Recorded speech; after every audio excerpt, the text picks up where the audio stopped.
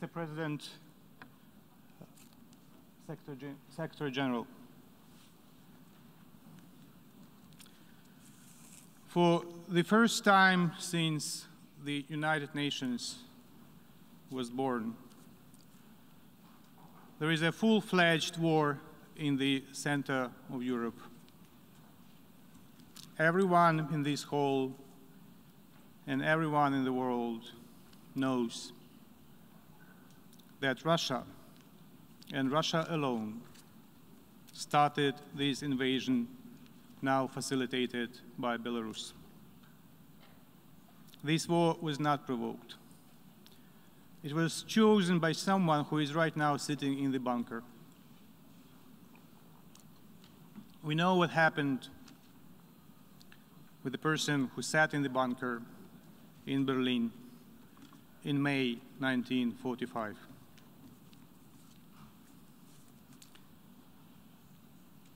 Before I continue with my formal statement, I would like to switch to Russian and invite you to put on the headphones, because I would like to read from the screenshot of the smartphone of a killed Russian soldier. That's an actual screenshot from someone who is dead already. Лёш, ты как? Почему так долго не отвечаешь? Why has it been so long since you responded? Вы точно на учениях? Are you really in training exercises? Спрашивает мать убитого солдата. Asks the mother of the killed soldier. Моменты перед тем, как он был Moments убит. before he was killed. Мама, я уже не в Крыму. Mom, I'm no longer in Crimea. Не на учениях. I'm not in training sessions. А где? Where are you then? Папа спрашивает, можно ли Papa is тебе asking послать? whether I can send you a parcel.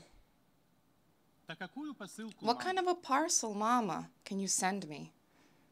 Что ты говоришь такое? What are you talking about? What happened? Мама, я на Mama, Украине. I'm in Ukraine. Тут настоящая There война. is a real war raging Мне here. страшно. I'm afraid. Мы бьем по всем городам. We are bombing Подряд. all of the cities together, even targeting Нам civilians. сказали, что они We нас were будут told приветствовать, that they would welcome us, а они кидаются под нашу and технику. they are falling under не our дают armored vehicles, throwing themselves under the wheels and not allowing us to Называют pass. нас фашистами. They call us fascists. Мама, мне очень тяжело. Mama, this is so In hard. several moments he was killed. And this was several moments before he was killed. Imagine, if you want to just visualize the magnitude of the tragedy, you have to imagine next to you, next to every nameplate of every single country in this General Assembly, more than 30 souls of killed Russian soldiers already. Next to every name of every single country in this assembly. 30 plus killed Russian soldiers. Hundreds of killed Ukrainians. Dozens of killed children. And it goes on and on and on.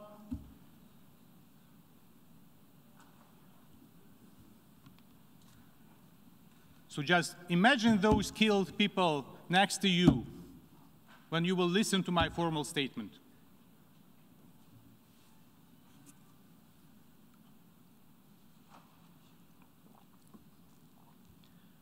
Big militarized powers seeking for geopolitical greatness has launched a full-fledged military offensive against a smaller neighbor aimed at invading the country.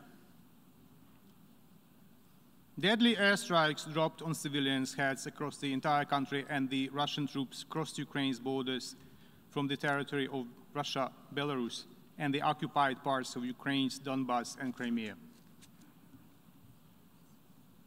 Does it remind you of something, doesn't it? Indeed. Very clear parallels could be drawn with the beginning of the Second World War, too. And the Russia's course of action is very similar to what their spiritual mentors from the Third Reich employed on the Ukrainian land 80 years ago.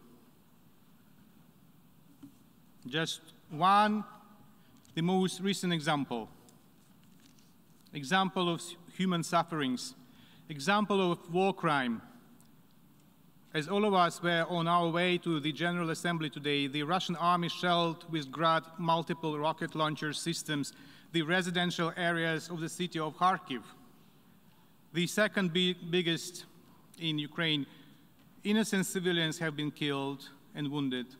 The exact numbers is very difficult to estimate because of the warfare, while the negotiations are still underway at the border with Belarus. We therefore express our gratitude for overwhelming support that made this decision on the emergency session possible.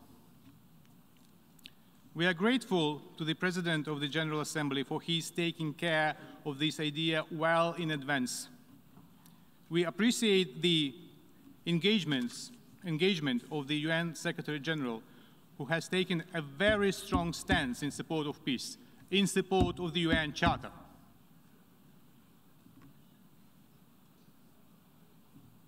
We have been prompted to call for an emergency special session as the level of the threat to the global security has been equated to that of the Second World War,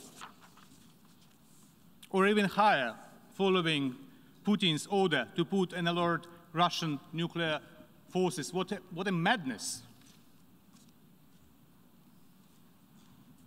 If he wants to kill himself, he doesn't need to use nuclear arsenal. He has to do what the guy in Berlin did in a bunker in May 1945. The Security Council addressed the issue of the Russian war against Ukraine, and the decision was not adopted due to the obvious reason.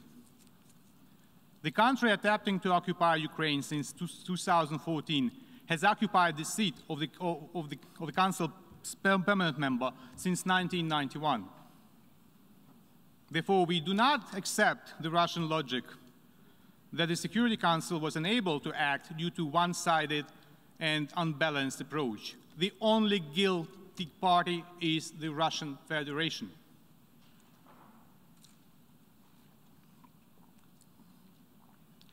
Distinguished delegates, Russia uses all its military potential to attack Ukraine and has begun redeploying reserve units on the border with Ukraine.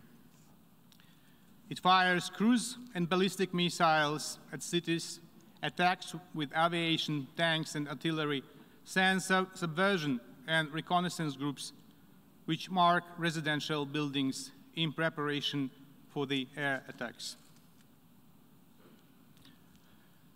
Russia's missiles are now aimed at destroying the infrastructure objects. They targeted the radioactive waste disposal site near Kyiv, the fuel base in the town of Vasilkiv that is effectively a Kyiv's suburb.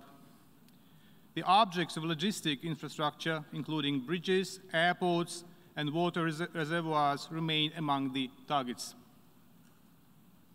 Such towns as Shastya and Stanitsa Luganska near Lugansk are now nearly destroyed, as well as residential buildings in and around Kyiv and Kharkiv.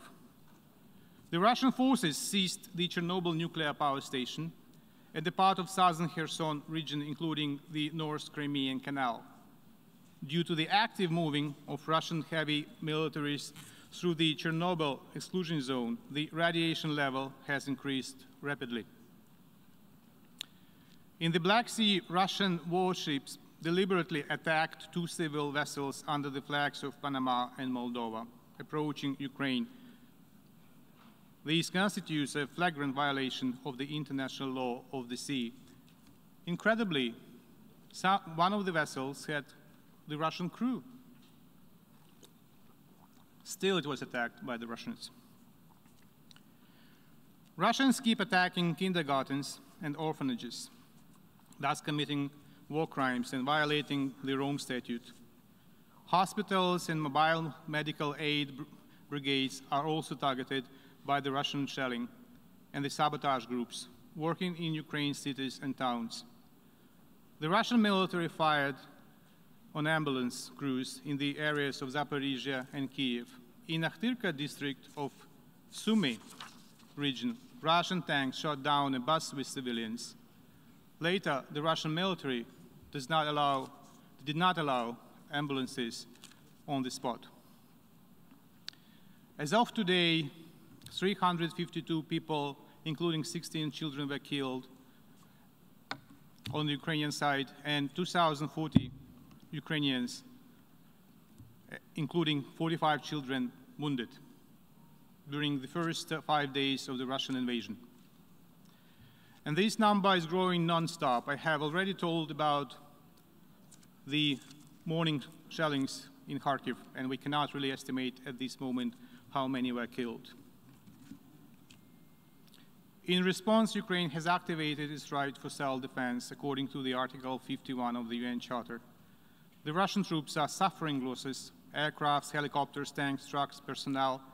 The aggressor forces have already lost more than 5,000 in manpower during the first days of aggression. Excellencies, the General Assembly should be vocal in demanding from the Russian Federation to stop its offensive against Ukraine. In recognizing Russian actions as an act of aggression against a sovereign and independent state, in demanding from Russia to immediately, completely, and unconditionally withdraw its forces from the territory of Ukraine within its internationally recognized borders, in demanding from the Russian Federation to reverse the decision related to the status of certain areas of Donetsk and Lugansk regions of Ukraine, in demanding full compliance with the provisions of international humanitarian law. The General Assembly should also be clear with regard to the treacherous role of Belarus and its involvement in aggression of the Russian Federation against Ukraine. Distinguished members of the General Assembly, what is happening now in Ukraine has already had the security and humanitarian implications for all of you. Immediately for Europe, a bit later for the rest, including in terms of food security, energy security, financial markets, collapse of the economies. Last September, my president said, while delivering his statement at the high-level segment of the 76th session of the General Assembly, and I quote, "I understand that criticism of the UN is often heard, but we criticize ourselves," end of quote. If we fail to respond now, we will face much more than criticism. We will face oblivion. It must not happen.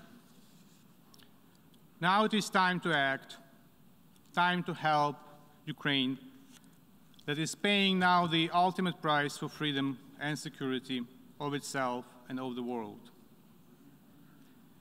If Ukraine does not survive, international peace will not survive. If Ukraine does not survive, the United Nations will not survive. Have no illusions.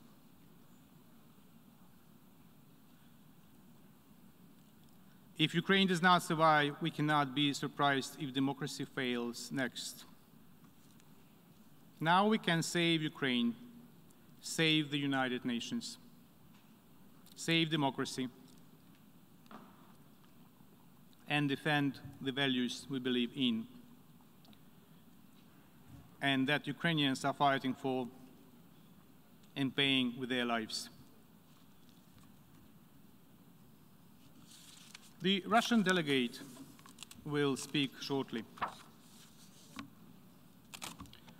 Putin has done everything to delegitimize the Russian presence in the United Nations. But I wonder if the Russian presence in the United Nations has ever been legitimate. I wonder if ever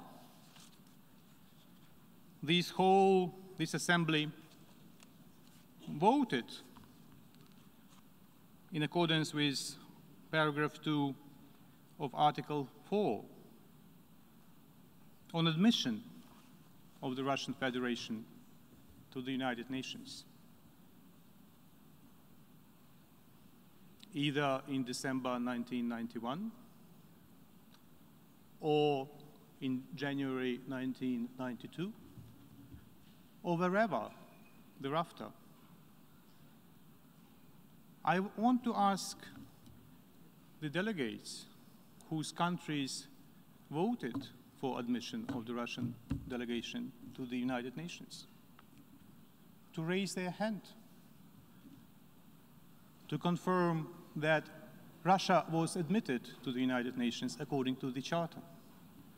Please, gentlemen, ladies and gentlemen, please raise your hand if your country voted in the formal session of the General Assembly in reply to the letter by President Yeltsin dated December 24, 1991, when he told the United Nations that Russia would like to be a continuator state of the demised Soviet Union. Anyone? Shall I put my glasses if my vision fails me and I don't see any hand raised? Any country? Anyone voted for Russian membership? I leave you with that, and think about it when you listen to the Russian delegate.